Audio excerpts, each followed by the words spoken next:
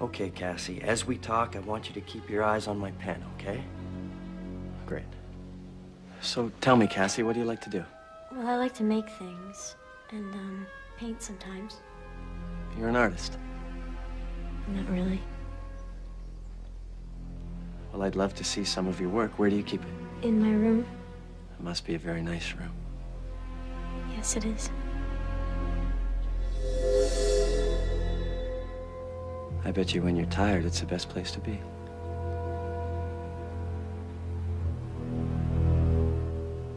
The best place to sleep, right? Yes.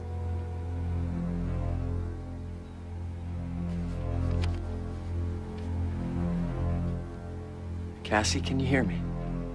Yes. I want you to remember, you're 6 years old.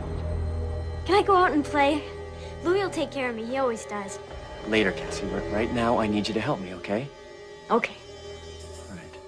Your teacher is worried about you because you're not doing that well in school. But something's different. What's different, Cassie? I don't know. Was somebody mean to you? No. Did somebody make fun of you or make you feel bad?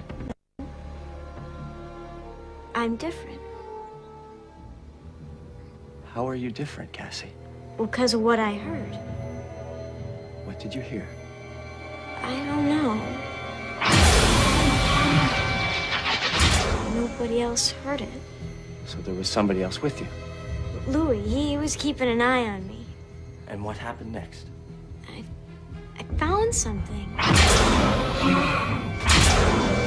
What did you find? I don't...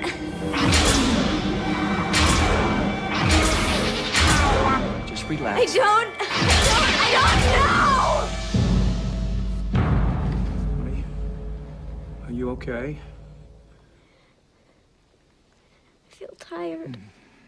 I hypnotized you, Cassie, to try to make you remember, and you were remembering.